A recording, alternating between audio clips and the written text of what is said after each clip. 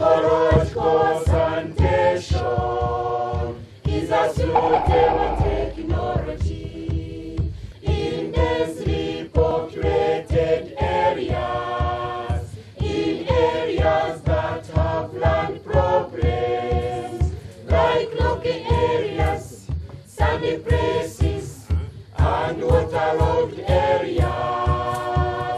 Ecological sanitation is a suitable technology. Yeah, in fact, in 2002, July, we had an Africa Sun in South Africa. And there, African ministers and stakeholders like NGOs, donor communities committed ourselves to develop similar strategies. One, by introducing appropriate technologies to replace the conventional sanitation and sewage system that has been introduced and taken over, because not everybody can afford the sewage or even septic tanker system. So we are now looking at the alternative sanitation strategies, and we agreed and committed ourselves and committed our government to explore every possible alternative that can be developed. This slum area is called the Kisenyi 1 in Kakajo zone. It is one of the densely populated slums in Kampala. It's an area where sanitation is very poor in Kampala. See, in Kampala we have a number of slums which are like this, but this one is the worst. I could say it's the worst in as far as sanitation is concerned. We have different systems. For the well-to-do people, they use the waterborne toilets, and the middle class normally use pit latrines or VIP latrines. The VIP toilets, that's why we have a septic tank somewhere, then a cesspool vehicle comes and takes away. But also that one is very expensive for the community. Most of the people here are poor. Every trip of that effluent of the septic tank is costing about 100,000, which is very expensive for the people. The other problem we face here in Kampala is that we keep on receiving people from the villages. Rural migration is so high here that when we have mobilized, we have trained our people who are residents in Kampala, then we have an influx of people coming from rural areas. Those don't know anything. Sometimes they come with their own cultures and they come with their village attitude. So it is a bit difficult really for everybody in Kampala to know the policies of Kampala. Another system which they are using here, the flying toilets, there is what we call flying toilets. People just defecate in the polythene and then they throw, and so very dangerous in this area as far as health is concerned. Originally, in the old times, it was, people used to take care of their disposal in such a manner that did not actually harm the ecological system. But with development, we somehow abandoned it.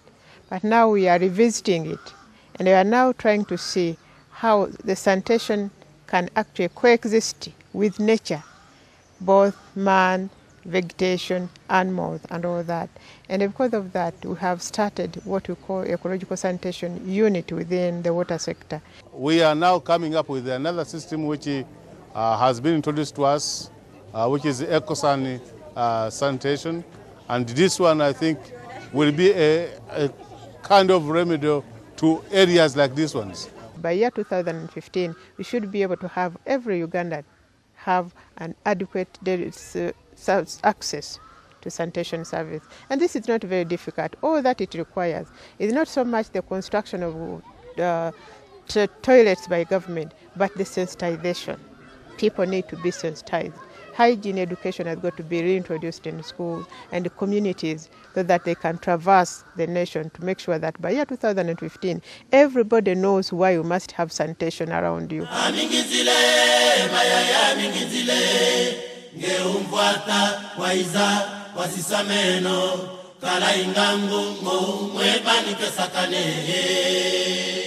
Well, this idea first of all came from one of our sisters who was working in the northern part of the country and had seen this system in one of the places there.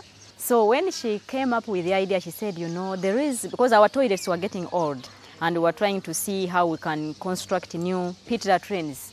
So she said, you know, instead of building again pit latrines, which after a short period of time they really fill up, and the smell, she said, you know, there is another type, a system of ecological toilets, which we could try.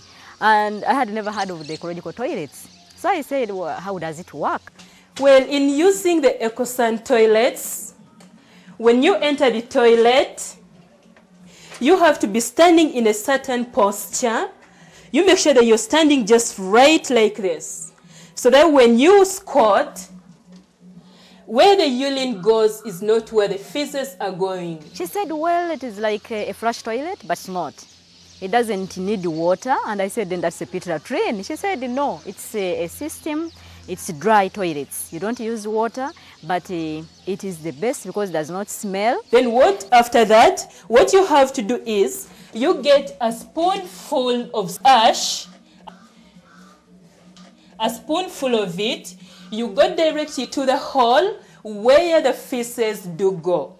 You pour the spoonful of ash there, you put back there.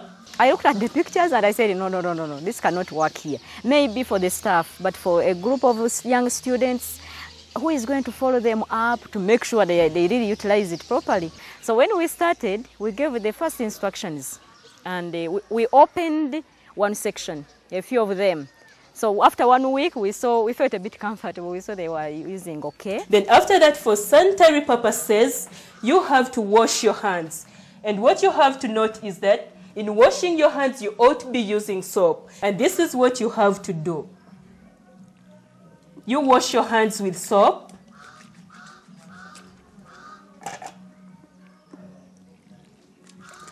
And that implies when you're using EcoSan toilets, there should be water somewhere.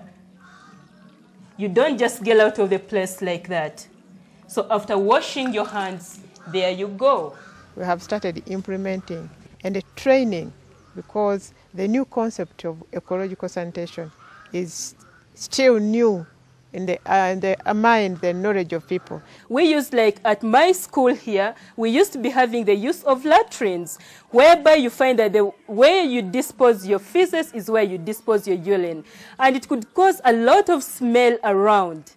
Yes, but as soon as we started this kind of system, really, we are not having such kind of smell in the school, and they are perfect. That is, if they are perfectly used. Of course, it could be the most kind of system that I would like to be having I myself, and I believe I shall have it.